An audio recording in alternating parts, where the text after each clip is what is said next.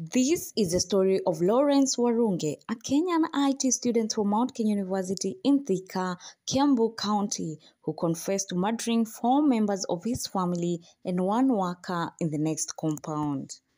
In January 2021, the 22-year-old man confessed committing the multiple homicides. The claims were corroborated by autopsy reports on the postmortems conducted on his victims. The victims that we're talking about here were his parents, that is, his father Nicholas NJOROGE Warunge, the mother Anne Wanjiku, brother by name Christian Njenga, and their adopted nephew Maxwell Njenga. There was also a farmhand by name James Kinyanjui, and all this was happening at Karura village, Kiamba in Kiambu County. Lawrence confessed to have killed the worker first, that is James Kinyanjui, by hacking him to death and slitting his throat open using a knife that he had acquired by help of his girlfriend, Sarah Muthoni. He later proceeded to his parents' house where he cut the electricity supply and lit a fire outside the kitchen door, which attracted the attention of his mother. When Anne Wanjiku, the mother, came to see what was going on outside, he hit her with a metal bar and slit her throat, killing her. The adopted nephew came to rescue the troubled auntie and was also killed. He went on to look for his brother and found him hiding under his bed. Oh, poor boy, tried to beg with his elder brother not to kill him, but Lawrence could not hear any of it and therefore killed him also. He later went to attack his father.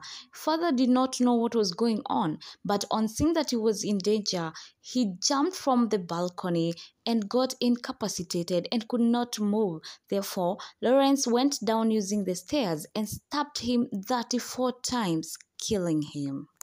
After all was done, he showered, ate the food that the mother was cooking, and slept on his father's bed. He left the following morning by 4, carried everything he had used for the murder, and got a ride from a lorry that was transporting bread and head all the way to Nakuru in Jikaze, Mai Mahiu, where the girlfriend Sarah had a home there. Lawrence was arrested 2 days later in a family member's house where he had gone to seek refuge in Kabete. It is the family member that told the police that he was there. After confessing to the murder, Lawrence agreed, taking the detectives to where they had burned the evidence, and some were retrieved from a pit latrine where they had thrown in, and some items were discovered, including the shoes and the clothes that he was putting on during the act. It's believed that this was not the first incident in the family, as Lawrence had gone to the chief some time back and reported that his mother wanted to bewitch him.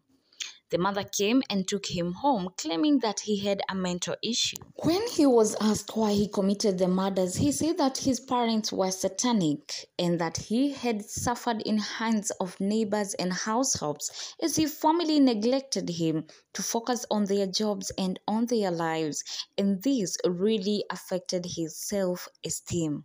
He also mentioned that his act was inspired by Killing Eve, a series that is widely watched in the world, where Villanelle is very good and very confident in killing other people and not getting caught.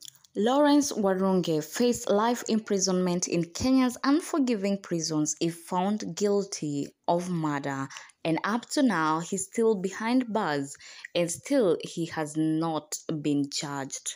Well, dear listeners and viewers, thank you so much for keeping it locked. Thank you for watching this video. Please remember to subscribe, and thank you to my 3 subscribers up to this point. I really appreciate. Thank you so much. Feel free to share, to comment, to like, or to give me your opinion. Thank you.